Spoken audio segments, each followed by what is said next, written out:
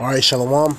Before I begin this video, all the praise, honor, and glory goes into Yahweh, Bahashem, Yahweh Shai, Bahashem, Ha-Rakah, Quadash. Double honors to the elder apostles of Great Millstone, rule well, teach well, and sincere salutations to you hopeful elect Akim out there, man, who are pushing this word in sincerity and in faith. Alright, so through the spirit and power of Yahweh, Bahashem, Yahweh Shai, I came across this article, Fox 5 New York. Okay, we almost up out of here, man.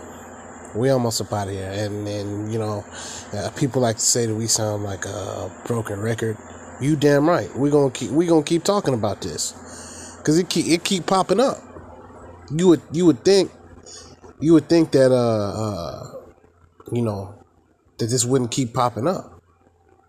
You would think that, yet the Lord, you know, really has this chip and being proclaimed to the whole world, man. Okay, it's like an echo, you know. This is something that's been spoken about, and it's just reverberating. It's just coming back again and again and again. Biohacking humans, people implanting chips in hands and heads, right? Which is the MOTB. It says from a subdermal microchip in one's hand to a tiny robot learning to imagine itself and its own purpose to a tiny microprocessor implanted directly on one's brain. The line between man and machine is blurring, which that's the wicked imagination of E. Okay? And the only reason why it's a wicked imagination is because the self-proclaimed white man is pushing it out. Now, since this ultimately is the doing of the Heavenly Father, it's actually the right thing to happen. It's actually the right thing to do. Because in order for us to be in the kingdom, right, in order for Israel to, you know, be established as a top nation on the earth, this has to happen. So really, this is a good thing, right? The MOT to the bizzle is a good thing to happen. Okay.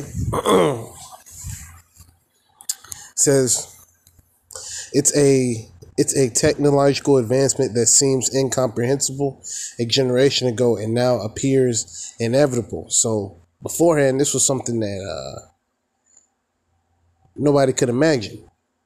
Okay. Now, prior to coming into the truth, years before coming into the truth, when I was in like maybe late middle school, early high school, you actually had your boy AJ, right? You actually had your boy Jones. He was speaking about the micro potato chip. Now, it wasn't until later on, years and years down the line, that, you know, this is revealed as the MOT to the B through the elder apostles of Great Millstone. Now, the elder apostles of Great Millstone have been speaking about the MOTB for decades. So they knew, even back in the 90s, they knew that this micro potato chip was the MOTB. See, but some of us have heard about this chip. Like I said, when I was in high school, I heard about this chip, but I didn't know that it was the MOTB, because that's not something that was revealed through the spirit and power of Yahweh Hashem Yahweh Shai till, you know, later on in life. You know, which call halal Yahweh Hashem Yahweh Shai Hashem Ha-Rakah Quadash, because when the breakdown of the MOTB came up in a video, I fully believed. You know, we were told that, you know, we truly did believe that. We truly do believe that. You know, just like the chariots. When we first found out, okay, What the world calls a UFO, that's actually a chariot. That's actually a vehicle of the angels of the Heavenly Father. We were like, okay, that makes sense, right? Because we always, and brothers have always been interested in these, different topics and things like that, even before coming into the truth. And the Lord does that on purpose, right? The Lord does that on purpose. A lot of us, prior to coming into the truth, we were quote unquote truthers and whatnot. We just didn't have the Spirit working with us. So you can know all these things, but if the Spirit and power of Yahweh Shem Shai, isn't working with you, then none of this is going to make any sense. But now, in the Lord's will, that Spirit stays with all of us. We now see, we can now understand what's going on, what's taking place, right? It says, from a microchip implanted subdermally, which is under the skin, to and Salakia, but that MOT to the bizzle being put up under your skin, you basically being tagged. You're being branded, so to speak. All right, it says, to a robot learning to imagine itself and its own purpose, which that's wicked in and of itself, right? It's creating its own purpose. You know what I mean? That's going against the Heavenly Father, right? Because the Heavenly Father has a purpose for every single person here on the earth, right? The wicked is supposed to be the wicked, okay? The heathen is supposed to be the heathen, and the righteous is supposed to be the righteous. That's their purpose. So you got this program learning to imagine itself to have its own purpose. That's going in opposition of the Heavenly Father. All right. Continuing. And a tiny microprocessor implanted directly on the brain, which you already know that's part of the MOT to the B. Okay. Our lives are going to be intertwined with robots and AI increasingly in complex ways that we can't even imagine today, said Columbia University engineering and data science professor Hod Lipson. So this isn't this isn't some guy who pours concrete or nothing like that. This guy's deep in the world.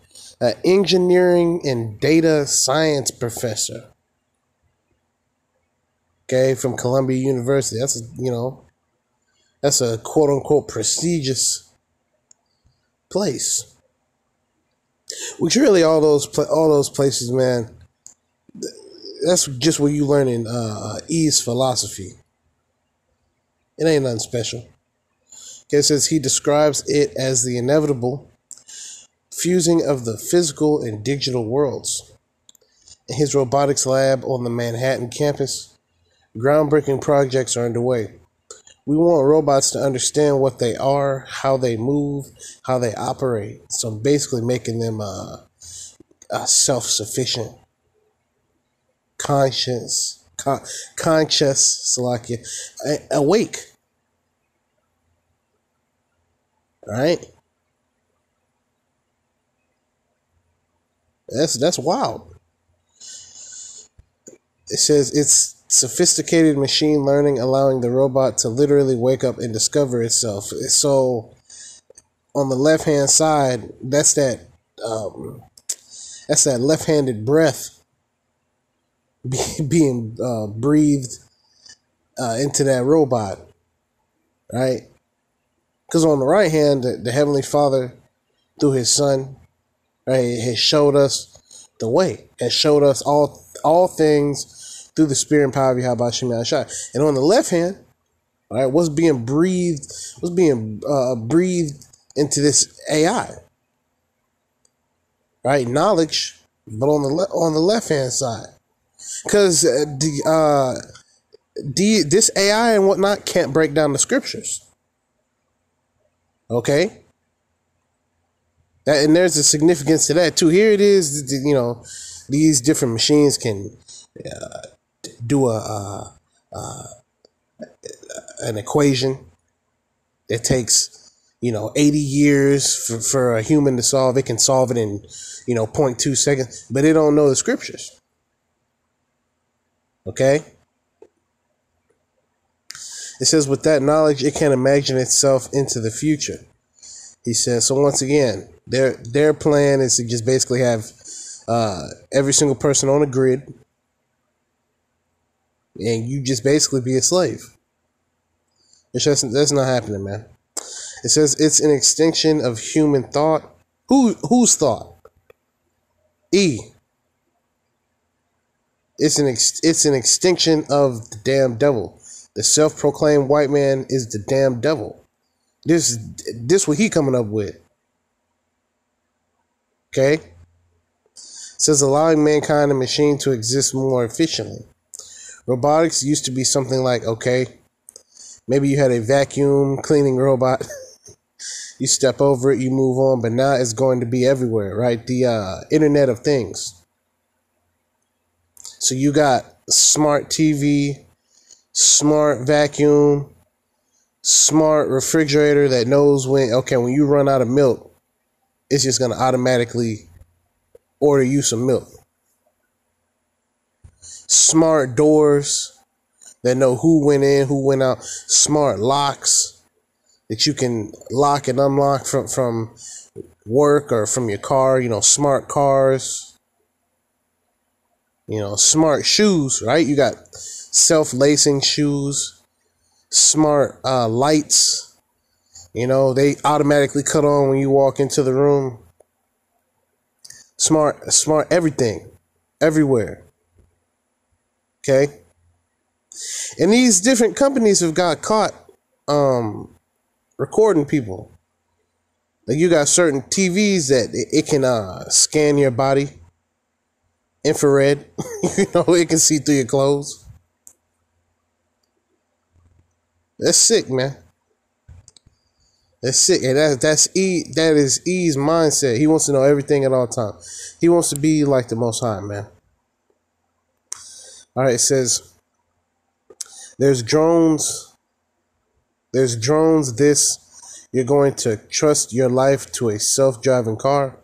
You're going to trust the life of your children to a robot.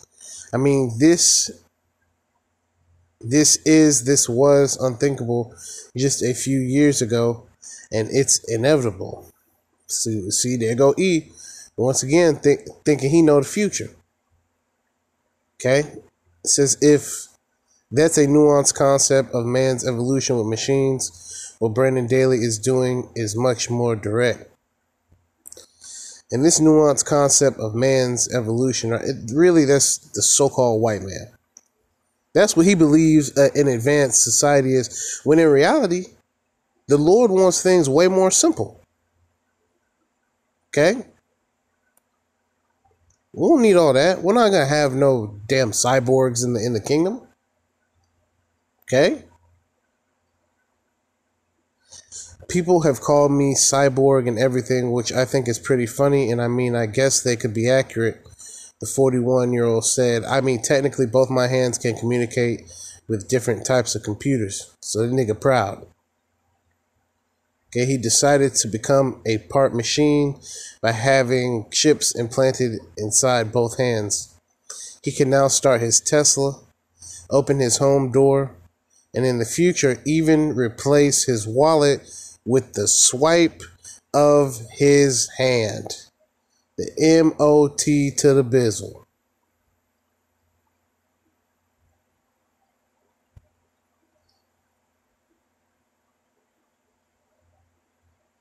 That, man, that's what it is. The MOT to the B. I wanted to be able to leave my house with no house key, no car key, no wallet, and still be able to carry out my everyday activities like I normally would. Biohacking your own body opens up endless possibilities. We're at the dawn of this, he said. It's slowly working its way up. So he's saying this is just the beginning. Okay? It's the type of technology once considered sci-fi that may be working its way into your workplace. And best believe, hey, one day you're going to go to your job. They're going to say, okay, we don't have badges anymore. You know, we just want you to take this device and, you know, put it in your hand. In which we're going to say, hell no. You already know what time it is. Hell no. Okay?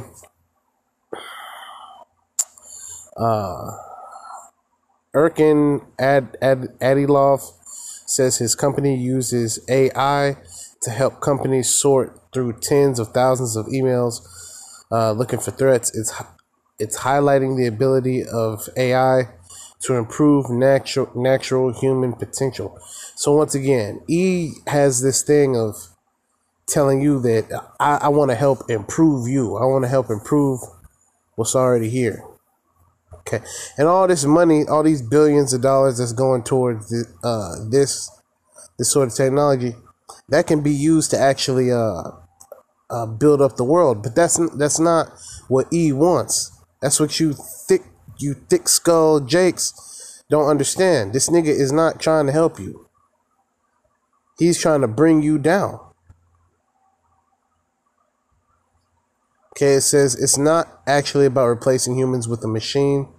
It's actually creating a symbiosis between the two. The mind and the machine are being intertwined like never before. You can find it in the unique technology from companies like Synchron. Right? So when you sync something, it's in unison.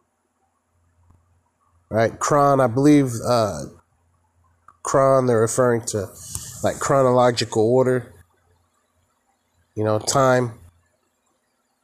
Right? So they're linking up everything.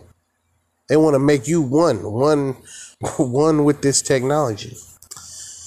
It says they've developed a tiny brain implant called a Stingtrode, enabling patients to wirelessly control digital devices through thought, designed for people suffering from paralysis. And that's part of those miracles. That's part of those miracles taking place. Are you gonna have people with left hand getting healed of diseases on the left hand side with left-handed technology? Here's a reiteration. They're telling you, this is the second guy to say this. Company co-founder says this is just the beginning. That's it. All right, at the moment, we're looking at recording information to allow people to control things. Certainly in the future, there's no reason we can't start putting information back, and that might be similar to some products. And I'm not going to read that because, you know, but you can read it right there.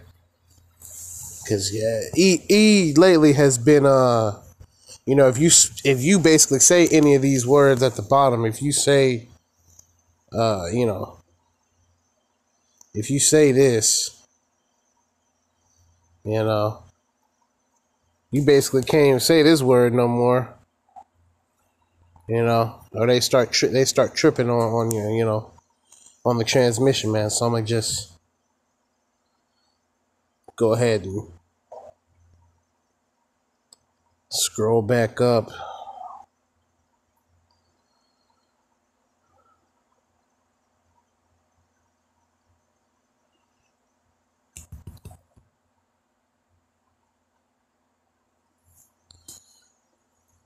All right, so that, you know, that's the important part. So I'm gonna go ahead and go to the scripture speaking on that.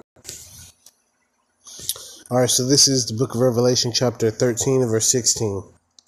Actually, let me read up.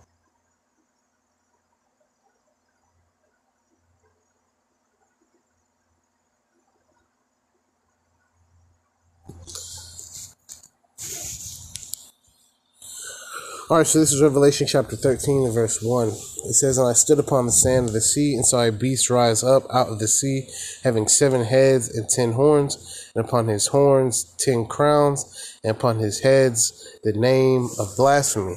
So E from the jump has had these families and these nations, right, as a conglomerate, right, what you would call a conglomerate. Okay, these devils have basically combined into a beast. That's why, the EU, NATO, that's the beast. Okay, and these 7 heads and these 10 horns, they're all that's all E. Okay, that's all of them. That's E.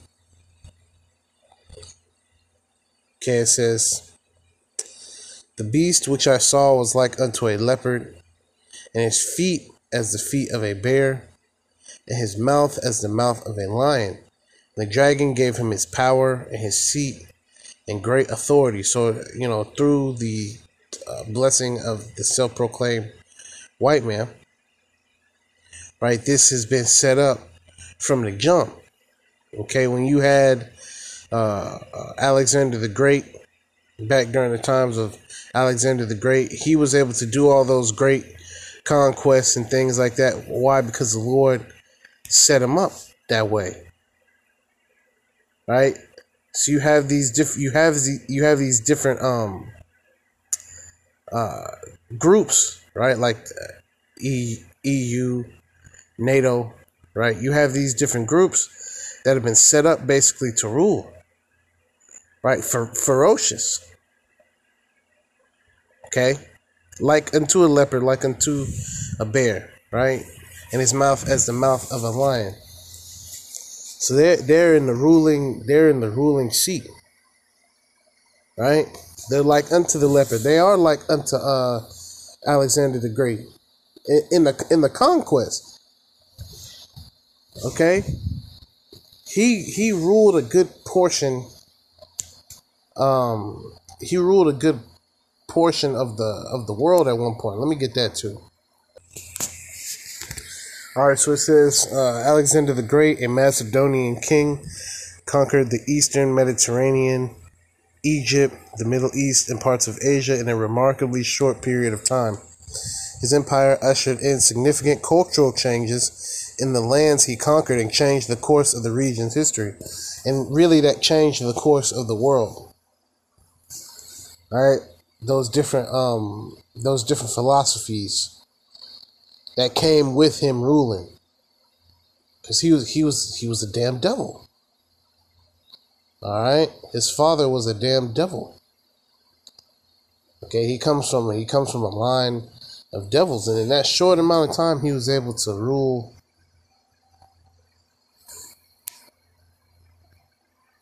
Okay, so it says his conquest course from Greece to India to Babylon. So, he's from Macedonia. Okay, so Greece. All right, all this area. And this is what these places were called, back in those times, right? Cappadocia, Mesopotamia, Egypt, Babylonia, Media, Gedrosia, Bactria, Persia, right? All up in there, man. And see, not only did he do that, he actually had different places that he named after himself multiple times. Right? Like you have here, Alexandria. Another place called Alexandria. Another place called Alexandria. Another place called Alexandria. Alexandria.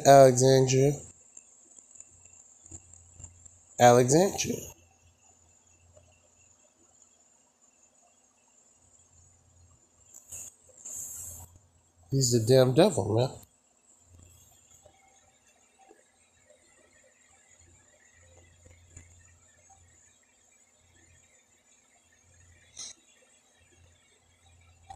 You can see that he had different routes, different battles to establish this empire.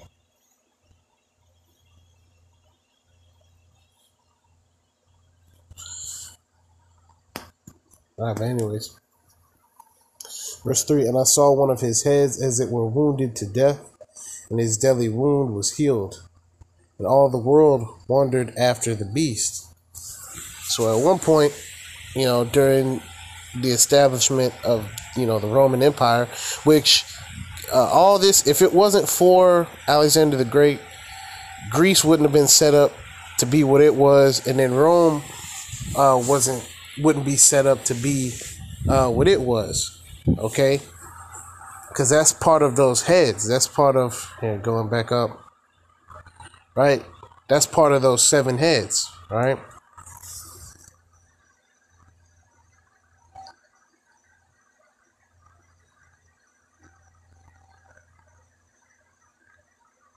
I saw one of his heads as it were wounded to death, and his deadly wound was healed. Because, hey, 2,000 plus years later, now you have this place, which basically is just Rome, but it's revitalized. And it says, and the world wandered after the beast. And they worshiped the dragon, which gave power unto the beast, right? So you worship this damn devil, right? 2/3 of Israel, you other nations. It says, and they worship the beast, saying, who is like unto the beast, and who is able to make war with him? And they say that now. They say that to this day. Just like how they said about Rome. Nobody can stop Rome. Rome is the greatest power ever. That's the same thing that they say about Babylon. It says, and there was given unto him a mouth speaking great things and blasphemies. And power was given unto him to continue 42 months. So a certain amount of time. And he opened his mouth in blasphemy against Yahweh Shemashah, to blaspheme his name and his tabernacle and them that dwell in heaven. So you set yourself up as the premier power. You set yourself up as God. All right, speaking about the self-proclaimed white man. You set yourself up as the tabernacle of the Lord. Okay, you set yourself up as the men.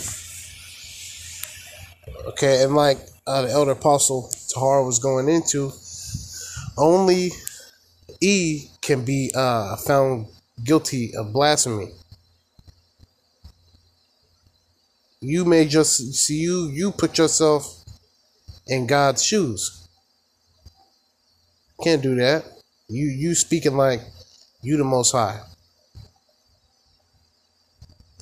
Okay, it says verse 7, and it was given unto him to make war with the saints and to overcome them, and power was given him over all kindreds and tongues and nations. See, hey, and you already know. Look at us. Look at us right now. We basically we need the Lord. That's the only way we getting up out of this. This devil ruling over everybody. Verse 8, and all that dwell upon the earth shall worship him, whose names are not written in the book of life of the Lamb slain from the foundation of the world. All right, so basically, if you're not of the elect, you're going to worship this beast. If any man have an ear, let him hear. He that leadeth into captivity shall go into captivity. So the self-proclaimed white man has led us, right, the Israelites, Negroes, Latinos, Native Americans, you speckled birds who look like the other nations, but your line actually goes back to Israel, has led you into captivity. He that killeth with the sword must be killed with the sword. Here is the patience and the faith of the saints. So that's what we have to hope for. Right? The Lord coming back and putting your ass in subjection.